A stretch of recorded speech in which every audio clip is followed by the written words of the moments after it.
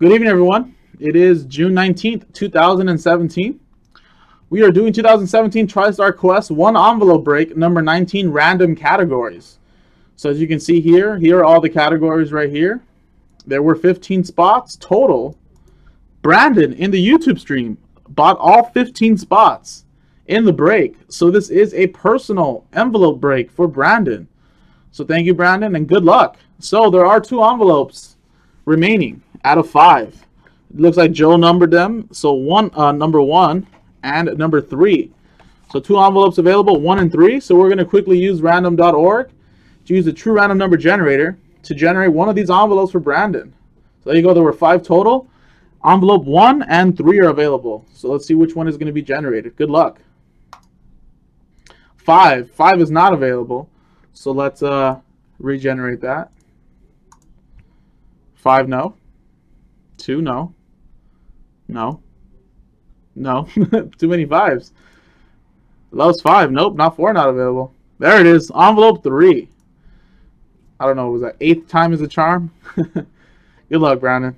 So envelope 3 was generated, and here it is right here. So the remaining envelope, number 1, will be for future Tristar Quest envelope break, number 20. So as you can see, there it is. Number 3. Alrighty, man. Well, good luck. Never done one of these breaks before with envelopes.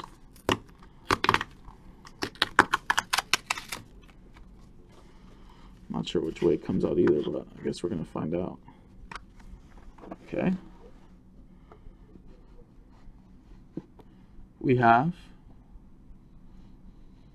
Wow, look at this. You have an Earl Campbell autographed Oilers full-size replica helmet. Nice.